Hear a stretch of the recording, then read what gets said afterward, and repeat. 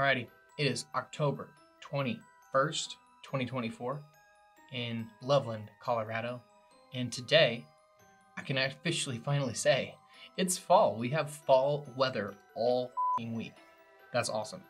Let's get into it. October 21st, 2024. Welcome to spooky season.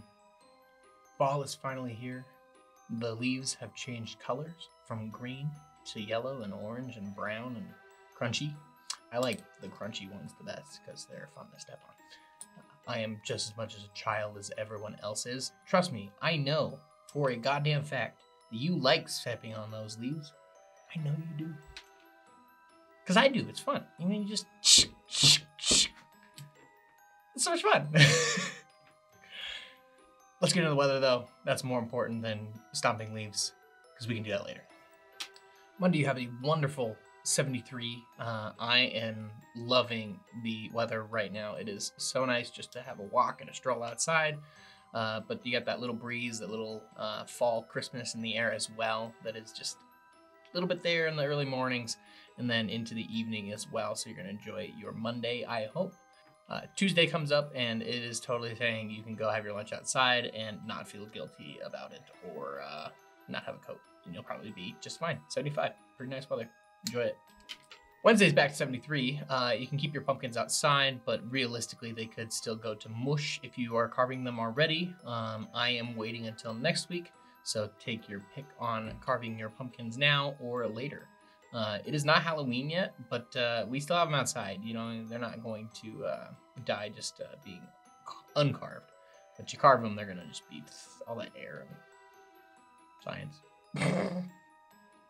What is the plant one? Herbology? No, that's Harry Potter. Plantum. Plants.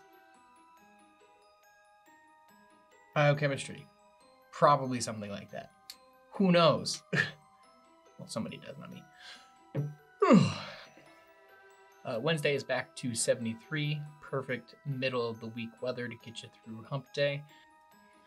Thursday is going to be just about the same as Monday, 73. Realistically, you can wear a jacket if you would like to, but we all know you're just trying to feel out Halloween costumes for the season.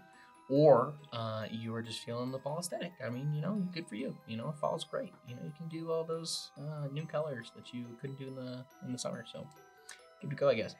Now, Friday is where you start to want to wear a heavier coat outside. Not a jacket, a coat, I would almost say, as the temperature finally works its way down to 66 degrees as a high.